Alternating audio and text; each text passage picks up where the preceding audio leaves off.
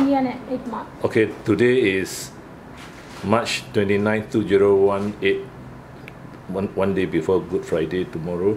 Okay, this 1 year, 9 month old male hamster came in for an operation about how many hours ago? 6 hours ago. 6 hours ago, and has recovered fully from the zoletil sedation. Okay, now we see the operation area. Just turn upside down, put on the put inside, and you can see the armpit, the right armpit, very clearly. Those are the stitches, 3 stitches to remove a big growing abscess. Actually, there. Okay, I'll show you the abscess here. There, where's the ruler? Now we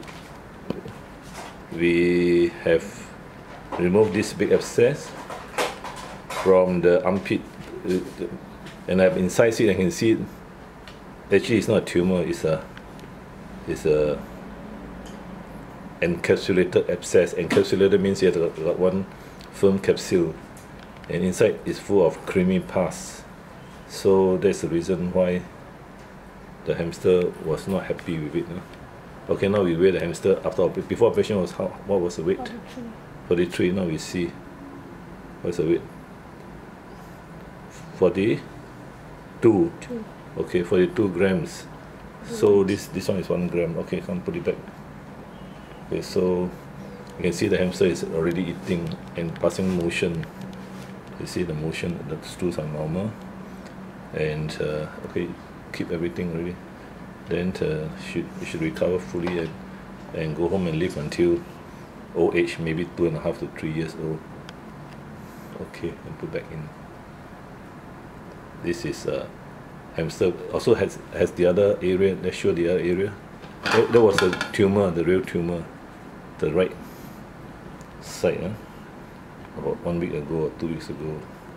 Point the area down. There was a big tumor removed. See the other video, and it has healed up now by granulation because the stitch was bitten off.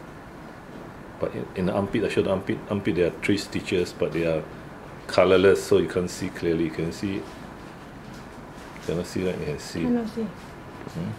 Cannot see that. Let's see. It's a very active hamster. We also clean up the belly button or the scent gland. Point the scent gland. This part now, quite dirty.